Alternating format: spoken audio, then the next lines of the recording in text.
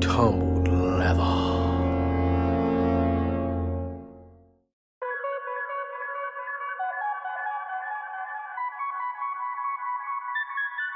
Oh yeah.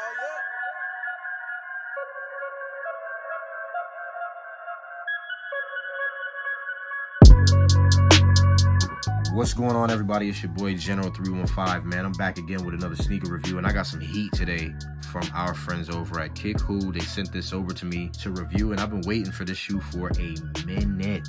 I can't even stress to y'all, I've been wanting this shoe for a while because nobody's really reviewing these, and I think that this one is dope.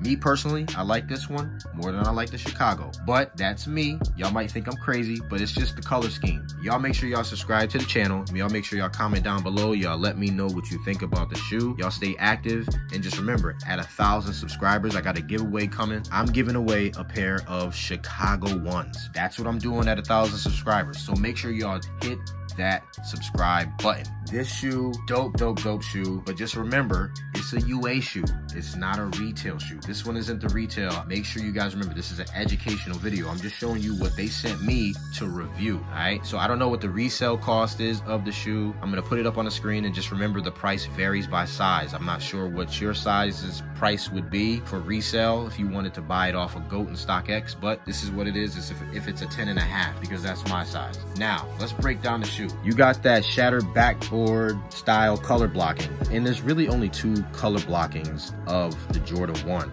right? The silhouette is either the Chicago style silhouette, or it's, you know, the black toe style. Well, actually there's three. There's the Chicago style, which is the solid color. There's the black toe style, and then there's like the colored toe style. So this is the Bred toe colorway, and this is that color blocking, just like the shattered backboard 1.0, the court purple 1.0. They all have the same color blocking. In this color blocking, you have the black leather going around the toe, the red toe box, you have the red heel, white or sail. Actually, this is a sail mid panel. You have a sail midsole, red bottom, black ankle collar, black tongue. So let's jump into these materials, and y'all know this joint got some tumbled leather. I'm really liking this tumbled leather on here. It really looks good. I'm gonna go ahead and press it for you. Somebody actually in the comments told me in another video to make sure I took the shoe tree out and pressed the actual leather of the shoe, which is what I will do for you, my friend. Look at that leather.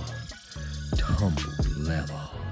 That's what that is right there. It's nice leather. I really like good leather on shoes. And you got a nice little flat leather on here going around the mud guard and going up the eyelets of the shoe. That flat leather ends around the ankle collar of the shoe. Really nice. This mid panel is sail, as you can see. It's got nice leather on it. Pretty dope. Flat leather Nike swoosh right there. And you got some tumbled leather vibes on the heel. Now, one thing about this shoe that I noticed that I didn't really understand was these lines going through the shoe right here. And it doesn't bother me, but I saw it when I put the shoe up close. I kind of saw it, and you can see it on the screen. You see that? And I looked up the shoemaking process, and I said, well, how could that have been?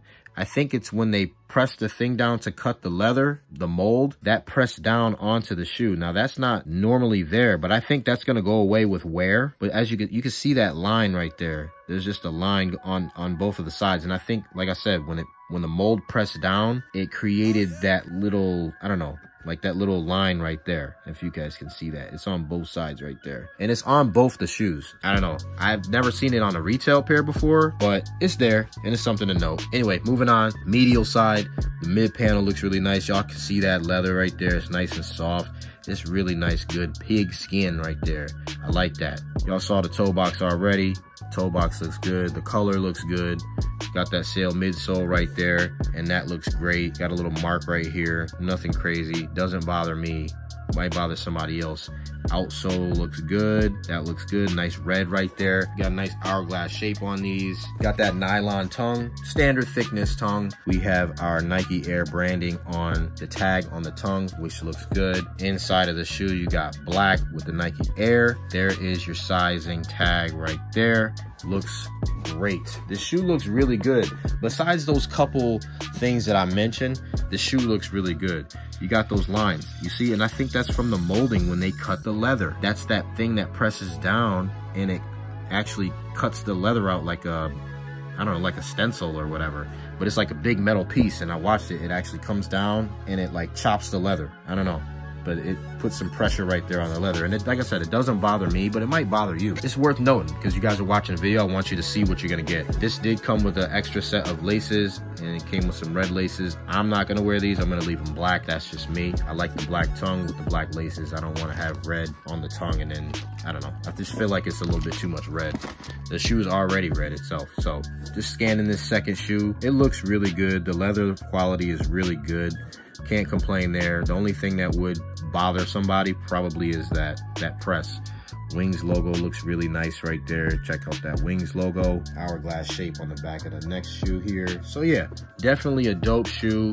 No complaints from me at all. I think that this shoe is 100% a 10 out of 10. I love that shoe. And I might be biased because red's my favorite color, but if I had to rate the shoe, I'll give it a 10 for the colorway. That's what I'm saying. In terms of the construction of the shoe, I'm gonna give them a 8, solid 8.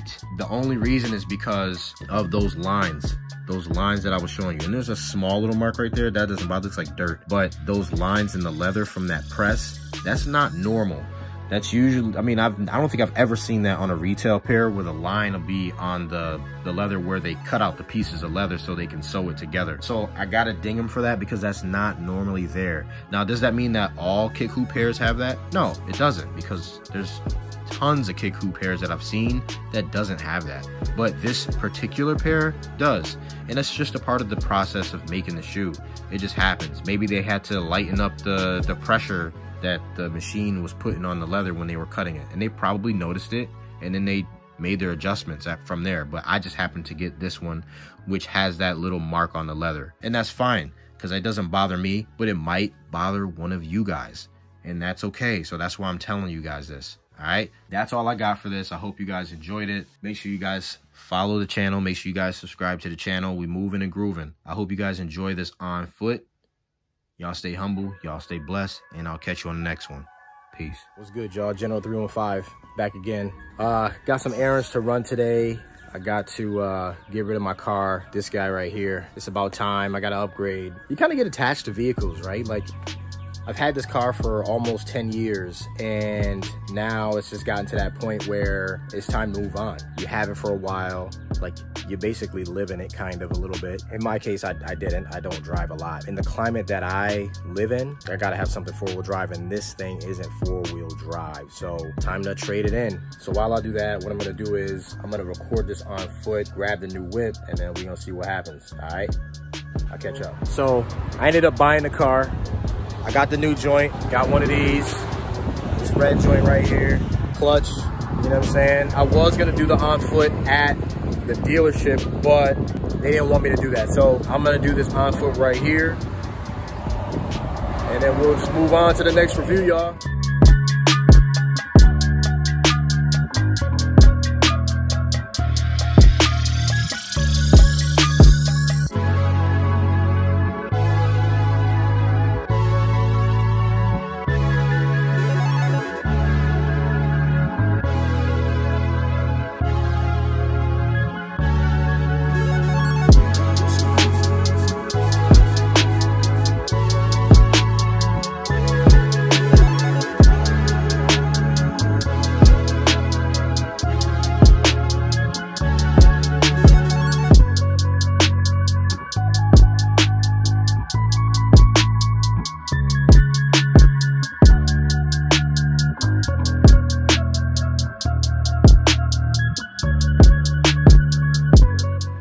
It's always a journey when you buy something new, you know what I'm saying? It's always a journey. You always want to upgrade in your life, right? You always want to upgrade, you always want to do bigger and better things. And, you know, my car was old, it was time, you know what I'm saying? It was just time for me to get myself into a position where I could change things. And that was just one of the things that I changed.